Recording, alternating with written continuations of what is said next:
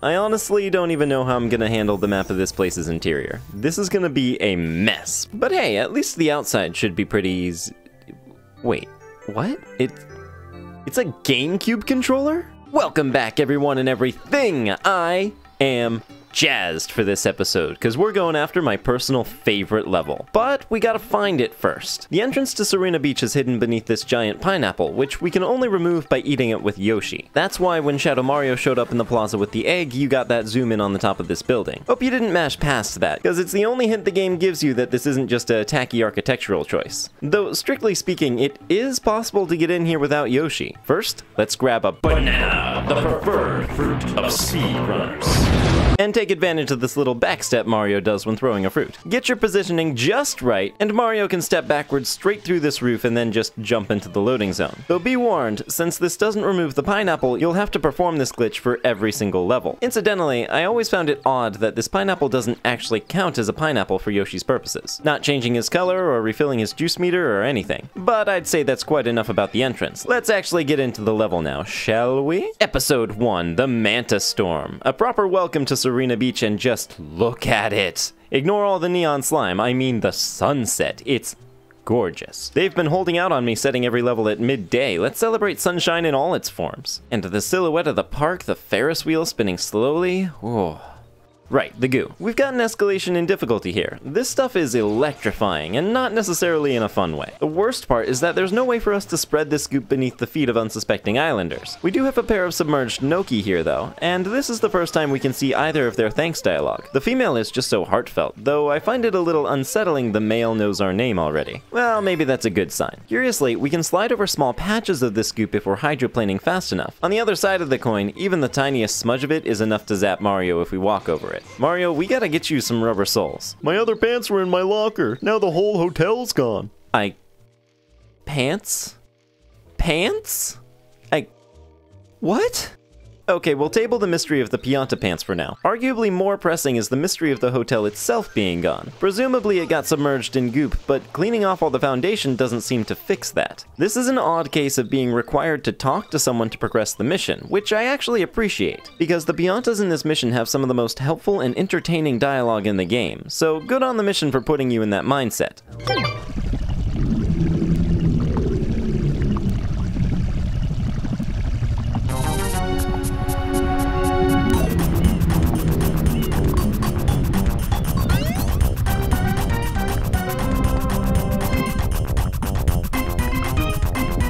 Okay, so genuine horror vibes in my Mario game. This thing is huge, it's mysterious, and it's coming straight for you. It's continuously spreading the most hazardous paint we've seen yet. Help! Meet Phantamanta, the most bizarre boss fight in this game. It bears no resemblance to anything Mario's ever faced before. It quite literally comes out of nowhere, and it may even be a reference to Stephen King's The Shining. From the window of the presidential suite, he thought he saw a huge dark shape issue. For a moment, it assumed the shape of a huge, obscene manta, and then the wind seemed to catch it, to tear it and shred it like old, dark paper.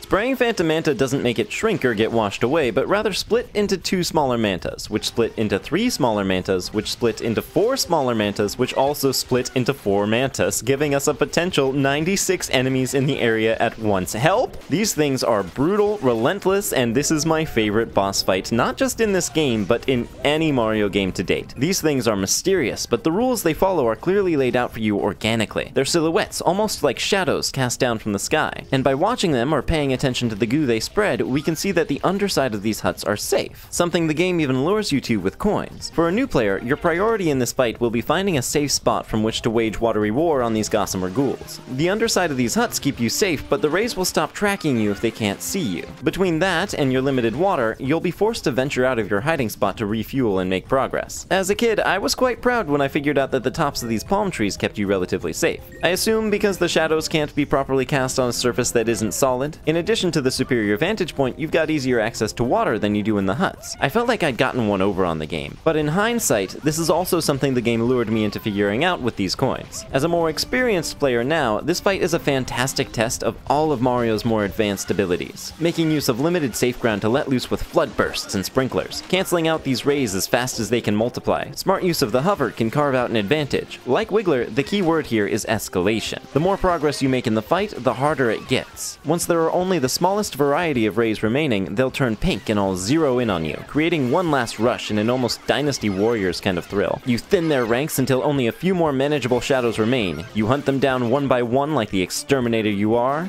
and then it's over. It's perfect. I almost don't want to tell you that you can make this fight completely effortless on yourself by just heading over to this corner of the beach and picking them off from here, but hey, sandbox. Piling on the things I appreciate about this level, almost every NPC here actually reacts to the defeat of the boss, which doesn't usually happen. And even better, check this out. I think I'm beginning to see a ray of hope. A ray of hope? A few more miscellaneous details. If we look at the goop present before we get here, we can see the path Phantamanta took from the ocean, before it turns into the shape of a manta, which is a bit weird considering how we saw it spread its ink. And then it must have just blinked out of existence once it got up here so as not to leave any further trail. We can actually get the big one stuck on the roof of a hut if we go underneath it while the center of its shadow is covering it. And then some pretty weird things can happen.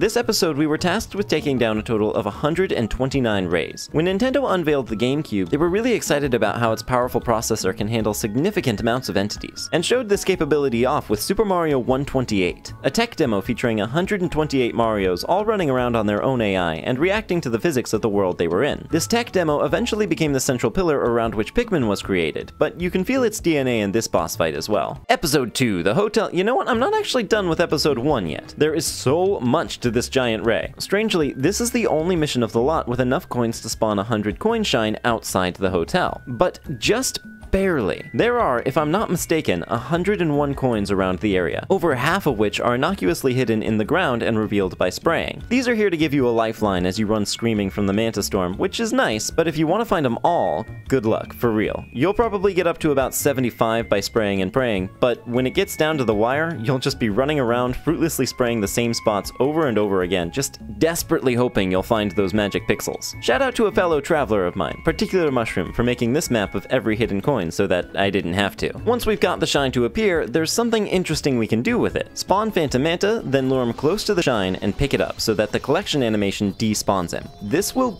count as defeating him, and the game will carry out everything it would do had we not just grabbed the shine, including teleporting Mario back to the hotel manager, spawning the hotel, spawning the shine, and even resuming the music, just all behind this awkward white screen now.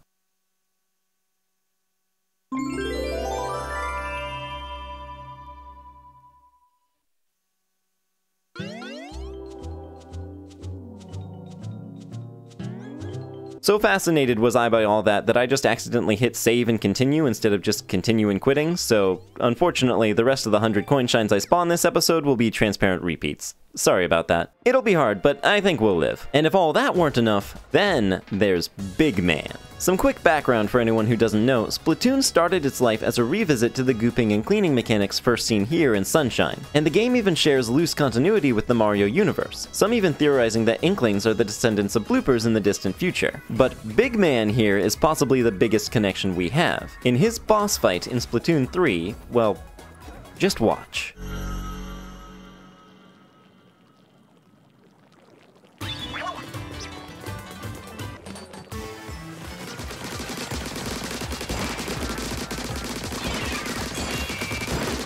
I never expected this to be referenced in anything, let alone this overtly, but Big Man hails from a generational clan of Manta ninjas, who it would seem have passed down this Manta Storm technique through the ages. How do I keep going from there? It literally does not get cooler than that. Okay, Episode 2, the Hotel Lobby Secret, is still pretty neat, introducing us to the main space of this level. Like Pinna Park, most of Sirena Beach's missions take place within a sub-area, in this case, the hotel itself. It seems all the guests and staff are still being kept outside though, and you know what, as long as we've got a chill moment here, let me show you some of the nice touches outside around the exterior. These long shadows cast by every permanent fixture are obviously just textures, but they look dang good. On a similar beat, all these sunflowers face directly towards the sun, which is some nice attention to detail. And look at this heat haze over top of the torches. Mario Sunshine actually has a persistent heat haze filter on everything about 50 feet ahead of Mario, and I believe this is the exact same effect. Some people really don't like this filter actually, and I get it. Staring at wiggly things in the distance too long makes my eyes water, but it's a clever in-theme way to hide certain draw distance animations, like the fact that NPCs stop animating when you get too far away. Though a few elegant flourishes include draw distance increasing significantly when you go into aim mode, and more exaggerated animations persisting from greater distances. You know, I expected this Hotel Delfino sign to be different in the original Japanese version of the game, but oddly enough, it's not. Despite the island and the plaza both using Dolphic in Japanese, this is still Hotel Delfino everywhere it's referred to.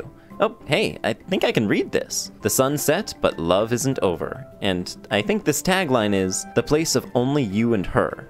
Aw. That's enough suspense, let's head inside. The manager invites us in to solve an apparent ghost problem, telling us, Don't be modest, I can tell you're a miracle worker. Right, so no pressure or anything. And he was not exaggerating. This place is filled to the brim with booze. So much booze. An irresponsible amount of booze, one might even say. Sunshine's iteration of them are strange, looking a lot more whacked out than they've ever been in the past or future, and being vulnerable to Mario's basic stomp, and not having their signature shy behavior. These pink ones inexplicably turn into Yoshi-style platforms when sprayed with water. They're just kind of off. Something I really like about them though is their ability to disguise themselves as coins, and even blue coins. You can tell which ones are booze because rather than spinning, they always face you, and you can also reveal them with water. I love a good mimic. What is this? In case of a fire, steel shutters will seal off the stairwells, trapping you safely in the upper floors. Please proceed calmly to your room, where you will be immolated, and no one will hear you scream. Well, with the death shutters in place, our only way up is with the pink boo platforms. Though doing this without the use of water is a fun personal challenge. One last thing before we head inside the completely safe boo portal. This death shutter at the top of the stairs reveals a neat secret to how this level is constructed. Each of the upper floors will load in or out depending on where Mario is in the hotel. This invisible wall doesn't look great, but it's one tear in an otherwise seamless transition. Now, into the boo. The hotel lobby's secret is kind of bizarre, filled with little oddities, like these stroll-in stews. Hey guys, I haven't seen you in a little while, good to see you again. Just thought I'd check in, you know, we missed you in Rico Harbor and Gelato Beach. What you been? No. Oh no, wait, you don't have to. Oh, no! Oh my god, why? They had so much, no! So this level is mostly constructed from breakable bricks, which we can't normally break because we can't jump up from underneath them. A lot of the ones we can break though have some secrets, like this one up here, which we're gonna want. We can even deathlock ourselves by making this first jump utterly unfeasible. Our next obstacle are these Soren stews, which we have to use as platforms to cross these gaps. Alright, well, we don't have to, but this is a really great sink or swim moment for first-time players. It's easier than it looks, but making this leap of faith the first time and pulling off these bounces feels so slick. Our next obstacle is an interesting combination of bricks and wall jumps, tasking us with clearing a path as we go. These watermelons on the side hide a coin each. Not really worth getting, but it's worth knowing that they're not worth getting. Then we have this sand block run. There's an optional, more challenging route down here. We haven't seen anything like this in not-so-secret missions before. We're rewarded with some coins for testing ourselves. I think this Bloodless level actually has more coins in it than any other. This last batch of watermelons and bricks has a couple more secret coins and one-ups. This one-up beneath the farthest watermelon is definitely worth getting. This one-up near the top is not. This jump isn't really something you need to risk. And then, my arch nemesis. The spinning gear platform returns. I think I've died to this specific obstacle more than any other in this game. The problem is at the end. When the gear switches directions to head back, it seems to mess with the thing's already awkward slope detection. So the key here is to jump to these sand blocks before the gear reaches the end of its path and backtracks. And then, barring anything weird with this lone stew, we can close out this level. Now, of course, back in for some secret shines. For our 100 coins, the hotel exterior is barely any help. There's one in this box and almost every torch has one, but that's all for the outside. Inside, plenty of booze, a fair amount of loose coins, and one for spraying almost all these symbols above the doors. Don't forget the one in the plant in the bathroom, and I'm reasonably sure this is as many coins as we can have before heading into the boo. Should be fine, right? There's a bunch of coins within the level after all, but after gathering every single one I could find, tearing apart all these bricks and melons, we're only 3/4 of the way there. And what's weird is there is a 100 coin spawn location programmed into this level. The developers assumed you might get 100 coins here, but it's impossible without hacking. So, let's do that.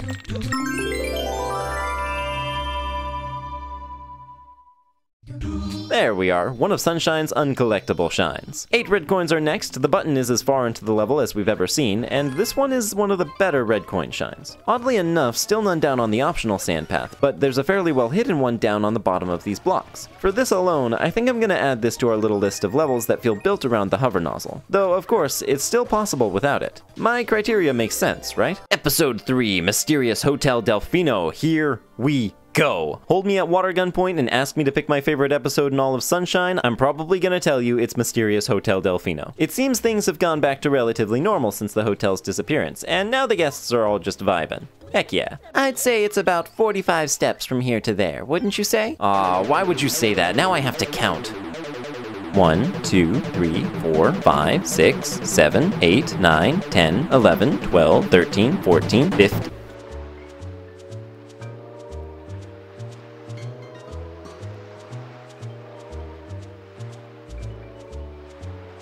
15, 16, 17, 18, 19, 20, 21, 22, 23, 24, 25, 26, 27, 28, 29, 30, 31, 32, 30.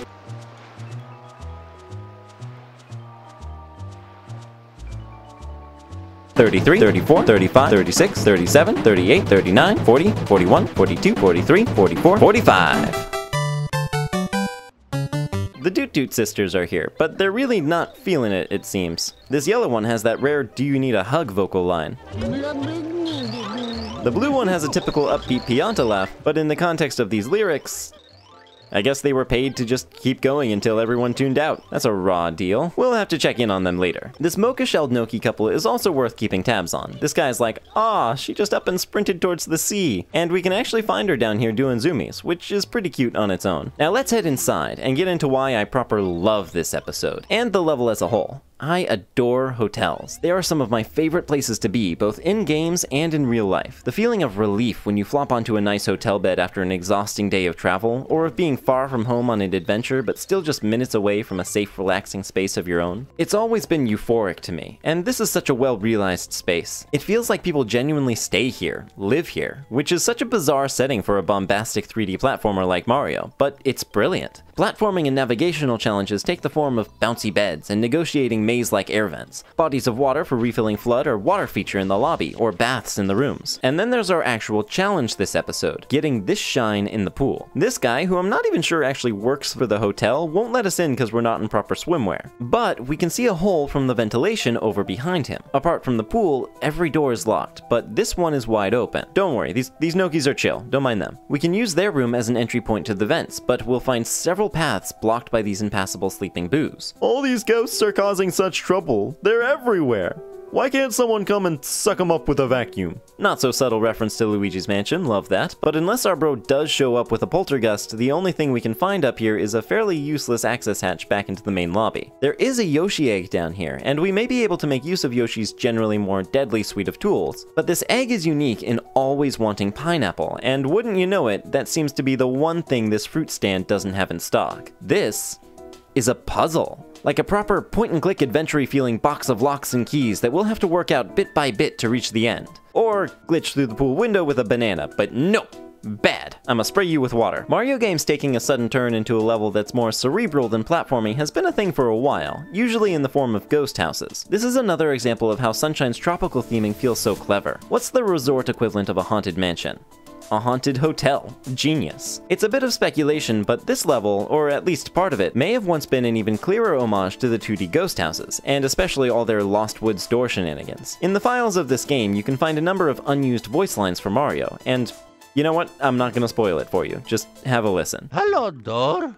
Open salami. Oh, man. Another door? Aren't I done yet? There's more? Yahoo! On that subject, the voice line we hear whenever Mario gets electrocuted is actually an abridged version.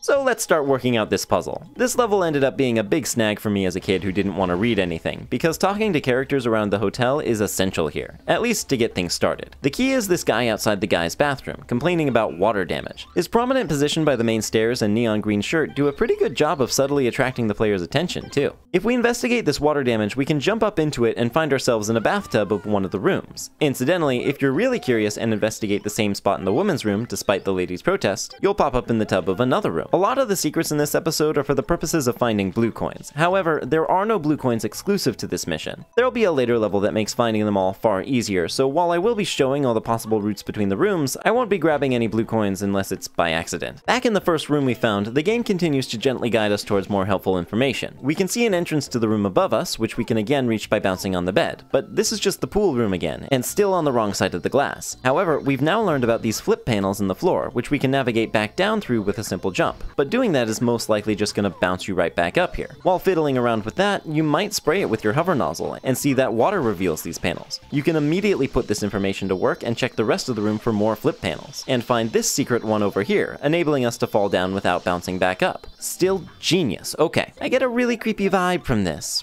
Weird painting. But you want to know what I find even creepier than that? Imagining how you got in here. Don't worry about it, and or get used to it. She draws our attention to this artwork, which despite being a tropical landscape, or seascape, makes the shape of a boo. I think there's a name for pictures like this, like subliminal images or double images, but I'm not too sure. Either way, spray it and that brings the boo image to the forefront, enabling us to pass straight through it into another poor unsuspecting soul's room. Don't worry, these two are already panicking because they've got ghosts, and their mirror is cursed. If we step into it just right, our reflection does some weird things that a reflection should never do. Hey, did you know it's possible to kiss your reflection, but only ever on the lips? This guy's dialogue draws your attention to the closet, which you can once again spray to reveal the figure of a boo, letting you into the next room.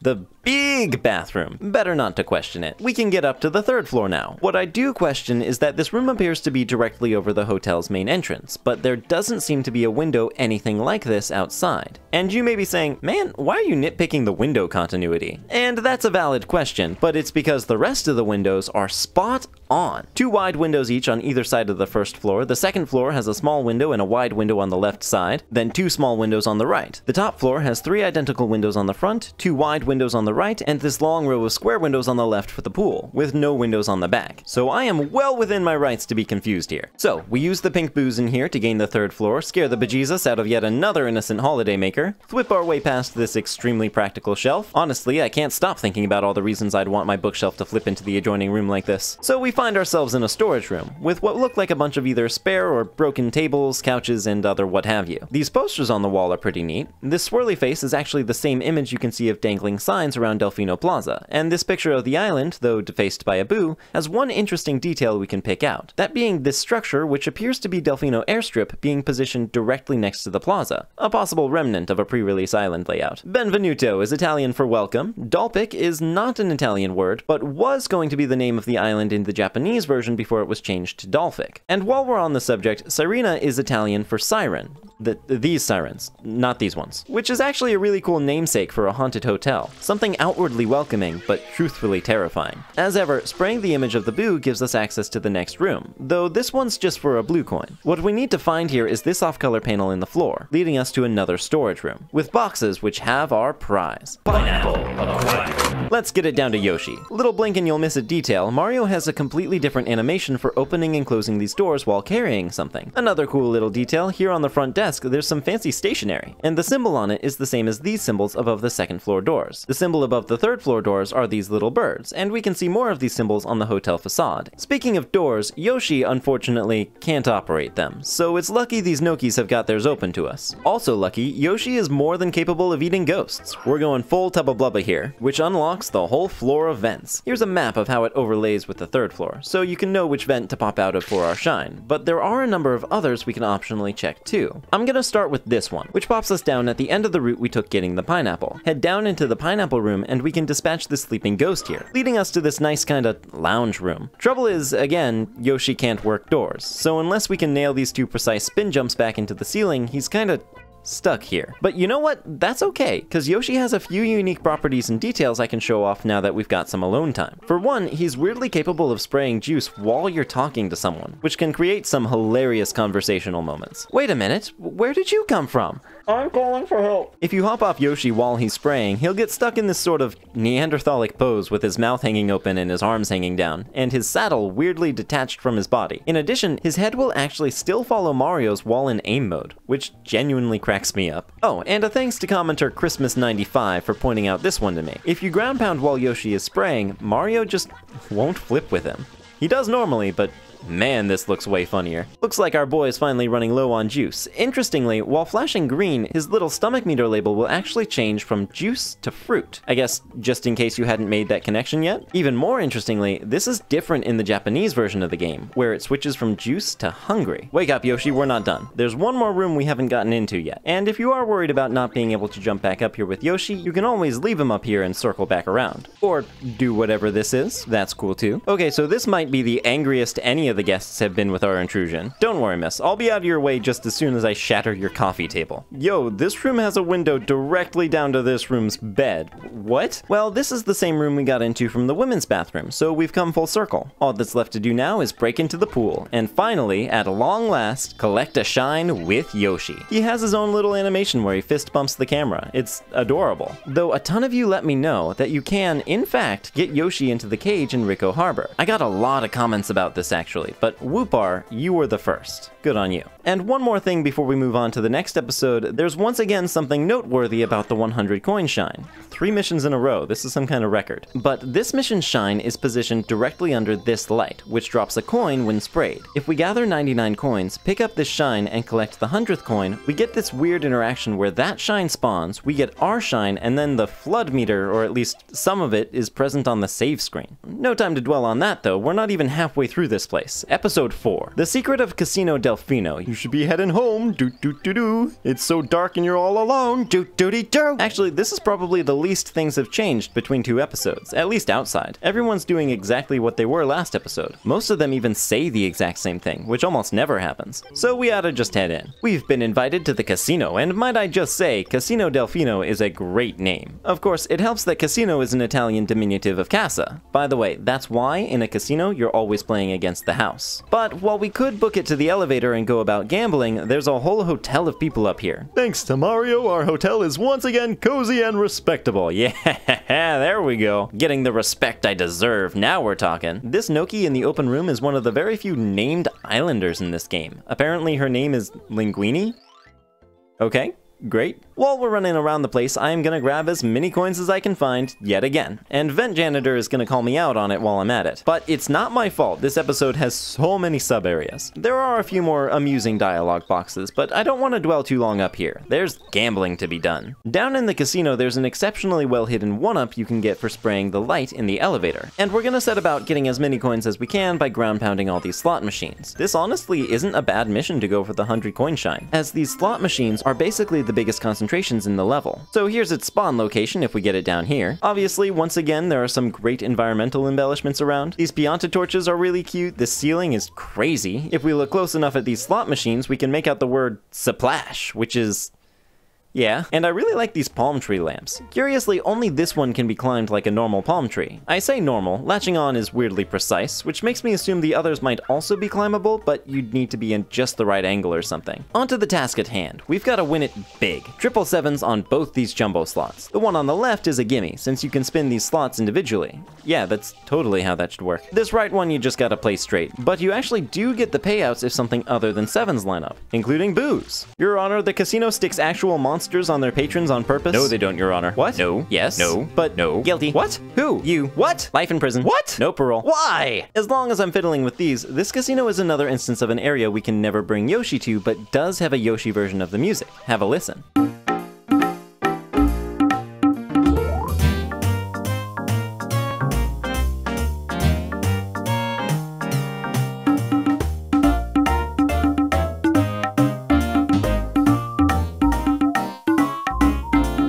While we're at it, here's the hotel exterior.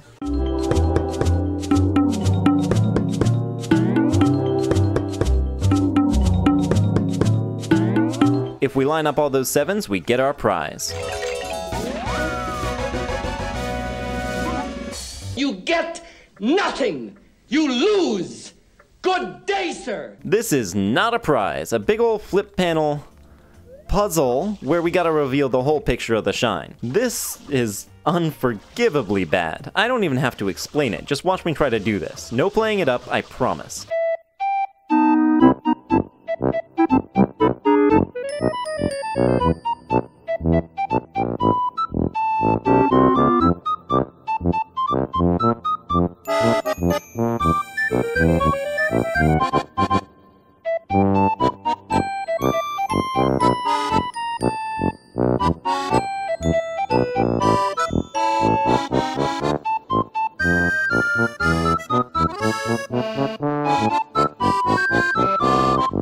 only thing remotely resembling a strategy you can have is to prioritize the upper panels over the lower ones, and the inner panels over the outer ones, but for real, good luck. Now we get our prize. Not a shine, but a pipe.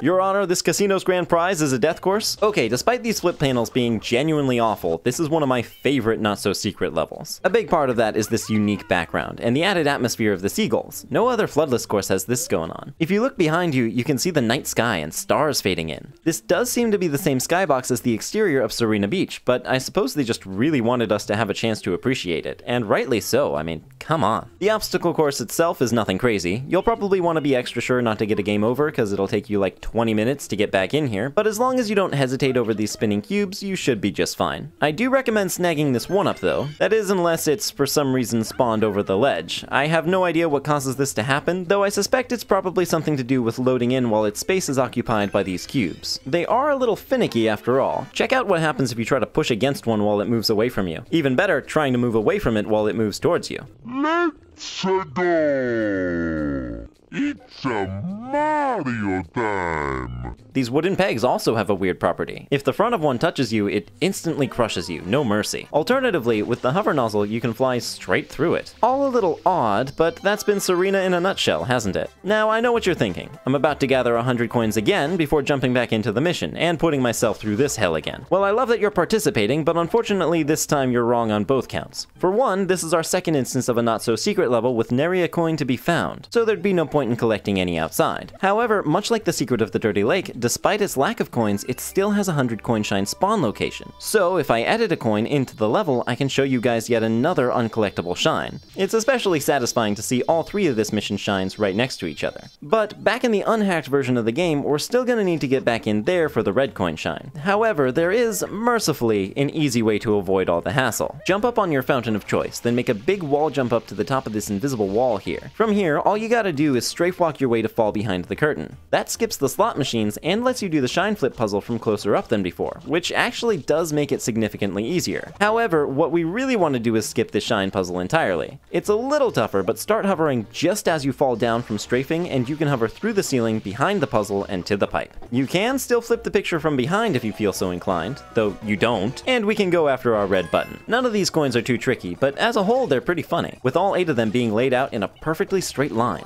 Episode 5, I hope you didn't think we were done collecting 100 coins, it's King Boo down below. This is genuinely the one I'd recommend doing the 100 coin shine on, so follow along if that's your bag. What are you thinking? It's time to go! Dee-doo-dee-doo! Get yourself a clue, can't play no more! Dee-doo-doo-doo! Steady on, mates, this is only episode 5. It's really hard to appreciate the sunset through your noggin. First of all, how dare you? Second of all, Mario's noggin is an improvement on any Vista. Yeah, once again, things out here are basically the same as they were in episode 3, so let's coin things up and head inside. Seems trouble might be afoot based on the manager's slightly less welcoming welcome. Inside the hotel, we have a first for us. This hotel map is 1-to-1 identical to that of the last episode. Every coin, every NPC, all their dialogue, copy and pasted over. I'd be disappointed, but it honestly makes my job here way easier. The manager's dialogue being unchanged is funny though. Just, yeah, enjoy yourself in the casino where everything is certifiably fine. Don't worry about scraping together every coin you can find, just gather all the large groups up and head into the casino. Things are looking a bit more haunted this time. Maybe you shouldn't have put ghosts in the machine, I don't know. Now this is the only episode where we can get every blue coin in the casino, of which there are 3. One for spraying this torch, one for ground pounding this slot machine, and one for the biggest M graffiti we've ever seen over the elevator.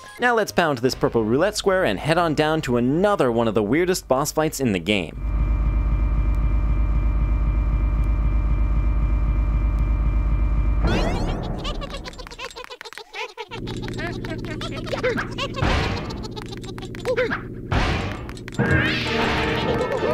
King Boo has some kind of something going on. You've got this, and all this. Let's just say I have a lot to talk about. King Boo's boss fight is centered around his slot reels. Spray them and watch them go. They have 5 possible outcomes: coins, fruit, stews, unknown, and no match. On a normal playthrough, fruit's the only one you care about. He'll spit out a whole variety, though never bananas, oddly. Guess he's aware of their power. A nice touch, hitting him with one covers him in juice the same color Yoshi turns from eating that fruit, though none seem to actually affect him. You gotta hit him with a pepper. This is the only area besides the plaza those ever show up. and then hit him with any other fruit. 3 times the charm, or however that goes, and you don't even have to engage with any other aspect of this fight. If you see the slots lining up anything you don't want, just rush him and he'll cancel it, and pop up again for a fresh spin. But Nintendo programmed in a truckload of unique bits and bobs to this fight, so you can bet I'm going over them. For starters, did you know that you can douse King Boo's flaming tongue for him? It doesn't accomplish anything productive, but it's a combination of elements that makes sense. The next jackpot I care about is coins. Odds are pretty good you've never actually seen him roll coins before, and that's because the actual chances are slim to none, unless you're at 3 health or less, at which point the chances for coins goes up exponentially. You can do this as many times as you can survive the cycle, so that does make this our second instance of an infinite source of coins. I'm not grinding this one up to 999 though. I estimate that would take multiple hours, and even I have a limit. It does make it pretty easy to hit 100 coins though, and get what I'm confident is labeling as the weirdest shine location in the game. It's just not quite centered over King Boo, but behind his left shoulder. The perspective with the locked camera is really tough too. I actually died trying to get this. When Mario does get it, he completely clips through the floor. This is a bit of a mess. Next is Stews, which I thought was going to be pretty simple, but I went around the blocks with this guy for like 20 minutes and he didn't land on it once. Eventually, I realized that this attack depends entirely on how many hits you've gotten on him, and in his final phase, he almost never lands on Stews. In his first phase, they will always spawn a batch of Strollen Stews. In his second or third, he'll launch a small platoon of Smolderen Stews at you, making this the only appearance of Smolderen Stews outside Pinna Beach, and you can easily go this whole game without seeing them. I did find out that, unique from the Pinna Park ones, these guys splat green when kicked into the wall. Gross. On the subject of phases, it's also worth noting that these roulette wheels get faster each hit as well. Mystery is the worst. He'll launch 3 pairs of random enemies at you, and you need to pray the set doesn't contain blue cataquacks. Even though they don't hurt you, they are extremely annoying when paired with anything else, especially the Electric Koopas. Oh my god. This attack can also spawn poinks, bob-ombs, bloopers, more stews, and cheap cheeps. This is the only time we'll ever see grounded cheap cheeps, which have some unique properties. We can stomp them, which we can't usually do, and we can also send them ricocheting off the walls. The bob-ombs are interesting too. If you manage to evade the other enemies long enough to spray one and throw it at King Boo, he will react by spitting out boos at you. You get it? He's booing your attack. The last possibility is a mismatch, in which case he'll slobber a bunch of bubbles at you. These bubbles are weird. They chase you and constantly multiply, but they also constantly disappear because there's a pretty strict cap on how many can be on the field. They're guaranteed to drop big water bottles, but unlike coins, this roll doesn't seem weighted when you're running low on water. His last attack is just what he does when he gets impatient for you to spin the wheel. He'll summon an endless barrage of boos at you. These boos are actually unique from the ones upstairs. They never turn invisible and they get launched away by water, but he'll just keep summoning till you spin. You can get up to 50 boos in the arena before they start despawning. I guess you could call these ones dead on arrival. It's highly unlikely, but I like to think they chose the number 50 as the cap as another deliberate reference to Luigi's Mansion, which had exactly 50 boos to capture in all. Stomping on them occasionally yields water bottles, which will make them your only chance at water if you run empty and can't spin the wheel. But honestly, no way you're in this fight that long. Once he's down and we've got the space to ourselves, incidentally, he'll always splatter with the color of whatever fruit laid the finishing blow. We can take advantage of the weird camera fixed to the wall and do this. When I tell you to Mamma Mia, I expect you to Mamma Mia. Episode 6, Scrubbing Sirena Beach. I gather people really don't like this one, actually. The goop is back. Where? Everywhere! Well, that wasn't really my question. I mean, I can see it. I'm actually wondering, like, how? This electric goop is pretty much exclusively associated with Phantamanta, but this doesn't look like one of their trails. In fact, it actually looks like a boo if we take a look at it from overhead. Well, we've got 3 minutes to clean it all up, and of course, if we don't manage that, our nap is rudely interrupted with a swift and painful death. But this time limit is really no big deal. We have tons of time and tons of options. We can throw these water barrels provided to us, we can use our sprinkler technique, spam the flood burst. Honestly, even if you take your time spraying back and forth, you shouldn't have much issue wrapping this up. So while I've got a minute here, I want to talk about pollution maps. The code running under the surface of any level with goop. The shape it starts in, where it can be spread to, whether or not it can spawn goobles in spot A or spot B. All that good stuff. But it's not just levels with goop. There are also unused pollution maps for almost every level of the game, including floodless missions. And the developers pretty clearly had a lot of fun with these, using them to draw doodles. Hey look, it's Cug again. They can write words and various other cryptic what have you. Don't worry too much about all these numbers, they're probably just file designations, but this one might be worth worrying about. Shout out to Super Mario Broth for loading this map into the actual game, and subsequently giving me nightmares. So this level actually has an interesting regional difference in difficulty. That's been known to happen. There was that one time Nintendo withheld an entire Mario game from the West because it was deemed too difficult. To be fair, they were probably right. Now, if you know this game almost as well as I do, you might be ready to hear me tell you that the Japanese version is much harder, because in the international release we only have to clean 95% of the goo, giving us a generous margin of error. But in the Japanese version, the goal is 99%, making these little microspecks of goo much more critical to clean. This, unfortunately, is not entirely accurate, despite being corroborated by some pretty reputable sources. The Japanese version requires players to clean 99% of the gloop in order to complete the mission, while only 95% needs to be cleaned in the Western version. Believing it to be true, I methodically reduced this last square of goo as little as possible to get a visual of exactly how much 5% was, and it was quite small. Golly, I said, if that's what 5% looks like, then 1% must be brutal. And I booted up the Japanese version to try it for myself, because I'm a masochist. And then, I won with all this stuff up here.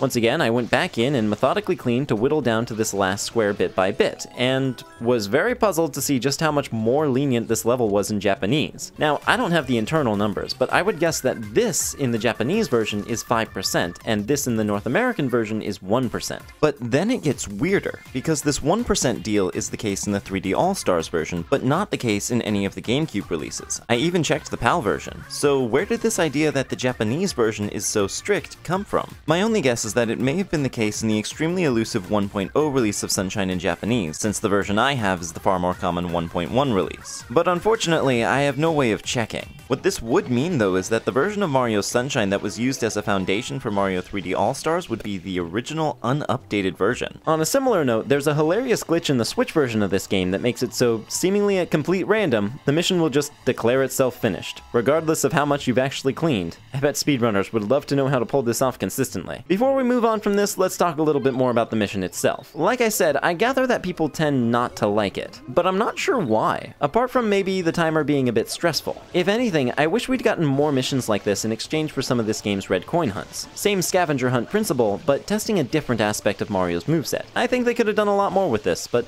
oh well. Since we can't even go in the hotel, this level is refreshingly simple, but there are a couple more details of note. For starters, these 4 submerged Nokis all have blue coins, 2 of which are exclusive to this level, but the other 2 can also be gotten in episode 1, so we're gonna snag all those and tee ourselves up for the rest in the blue coin montage. I'm actually surprised I haven't mentioned this yet. If you come back into this mission and clean an NPC you've already gotten a blue coin from, they'll give you a 1-up instead. This mission also has something unique to mention about its 100 coin shine. There's only like 10 coins out here, so you'd never see it without hacking, but if you do spawn the shine before cleaning the beach, the hurry up and clean music just stops. You've still got the timer, but the chill beach music to accompany it. And since the shine actually appears over the goo, we can see that when Mario picks it up, he still winces in pain as his shock animation is otherwise overridden by the shine animation.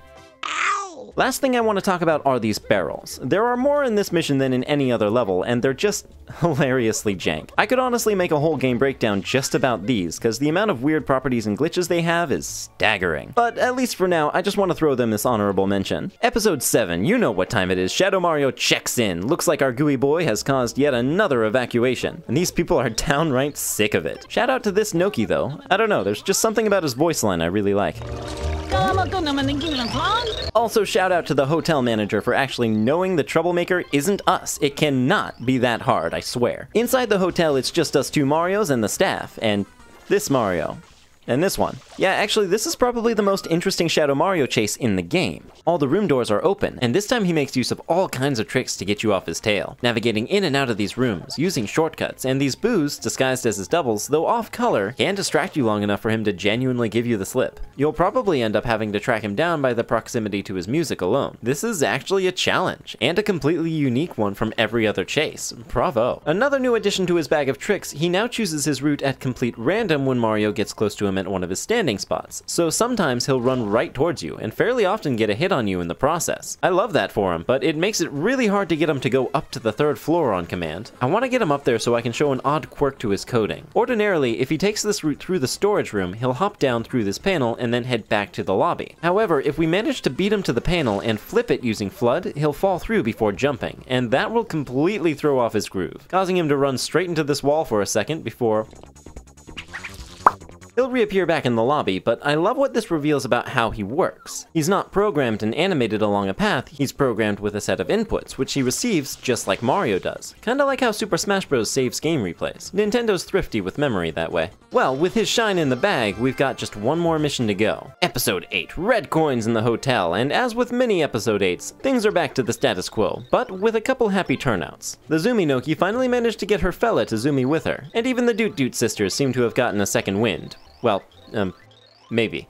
Inside the hotel, we're greeted with a familiar red button, and it's really funny that the challenge doesn't just start automatically upon getting here like it did in Episode 6, cause that gives us the opportunity to run through the hotel and open up all the shortcuts in preparation for the timer. We can even catch up with some good friends, and the occasional soothsayer who have somehow managed to predict the ensuing appearance of red coins. Pizza, pizza, pizza, pizza, pizza, pizza, pizza, pizza, pizza, pizza. With all our prep out of the way, let's stomp that button and do this right. We get a full 5 minutes for this, possibly the longest timer in this game. We could probably check every room twice over with that, but I'm sure they wanted to give people who didn't have this hotel memorized a shot. These red coins are essentially laid out along the critical path of Episode 3, apart from this one in the women's room. There's one in the common space of each floor, one in the room with the haunted closet, one in the pool, one behind the boo poster, and one more in the storage room's hole in the wall. That was really no problem. In fact, a bit of a weird note to end what I feel has been the most creative level so far. Essentially, it's just a timer test of how well we remember the hotel. Well, I must say, I remember it extremely fondly, but I'm jumping the gun sounding like I'm wrapping up when we haven't even done our blue coins yet. Sirena Beach with its plethora of sub-areas and maps is gonna get a pretty unique treatment here. Starting with the recap, we have the casino, only accessible in 2 missions, both of which have these 2 coins here, but only Episode 5 has this one. Similarly, around the hotel exterior, these 2 coins for cleaning off Noki can be found here in Episode 1, but here in Episode 6. And Episode 6 also has 2 more rescue coins. Lovely. All 23 of the rest are available in Episodes 7 and 8, but 7's the clear choice since all the doors are open. Starting off on the beach, we have one out here in the sea. I know it's a little early in the coins to be getting sidetracked, but if you swim all the way out to the level boundary, you can kind of break the rest of the island's forced perspective, and see the Bianco Hills viewing platform probably way closer than it should look. Same with Pinna Island, you can really tell how small it is from this angle. And what the heck, let's pull the camera out and see what we can see. Pinna Island has a surprising amount of detail. I mean, it's only the wheel and the coaster, but still. Apart from that and the Bianco viewing deck,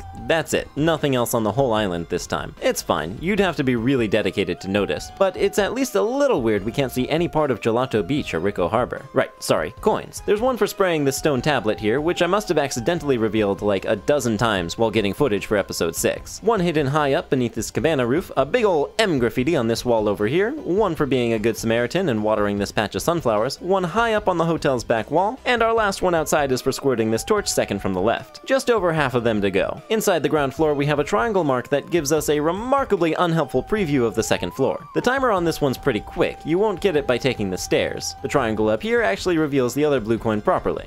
Cheers for that. The second floor has one sitting out in the northeast room, one in the east room, one in a box in the southeast room. An X mark once again directs us to the next floor up, and this one you can take the stairs for. The northeast room on the third floor has a blue shine hidden in its mirror. Clean this M next to the stairs, spray the light over the totem pole to pop out a coin. There's one sitting in the east room. In the southeast room we're gonna spray this totally conspicuous and obviously secret concealing shelf, then do the same thing to this totally conspicuous and obviously secret concealing lamp in the common space. I'm easily amused, and I find the fact that you can spray the panel beneath the shelf coin to make it drop to the second floor easily amusing. And finally, let's head up to the vents for our last handful. Look around this area by the east wall to find a lone boo lurking about, and stomp him for a boo coin. There's one tucked away in this dead end here, and finally an M graffiti in the central chamber by the light. And that's my favorite level checked out. We've got a proper wall of shines on our totals page now, don't we? Sirena Beach is a fantastic time. Only one stumbling point to speak of, and I love its placement in the game too. It's essentially the introduction of the game's second half of levels, which are all going to be a bit more thoughtful than the first. Not quite to this level of puzzle, but Hotel Delfino's willingness to get your brain in gear in the most relaxing setting of all is a pretty classy move. Well, relaxing when it's not terrifying, but even then, that breathtaking sunset does a lot to set me at ease. Hey, speaking of the sun, did you notice that this was our first level without a sunglasses guy, inside or outside? Well, hopefully we'll see him again soon, just like you guys. My segues are on point today. Next time, we're breaking down Noki Bay, home to some of the most famous secrets in this game. Can't wait to see that video? Well, you and all the rest of my patrons can see it right now on Patreon, link in the description. Speaking of those amazing patrons, an enormous excessive shout out to my top patron Gabe R, who is the only man to have ever driven 2.5 cars at once. An obsessive thank you to Janku, Marcel S, Drooling, Chris Braydell, and Andrew Minturn, and all the rest of you legends out there. Until next time, thanks for watching.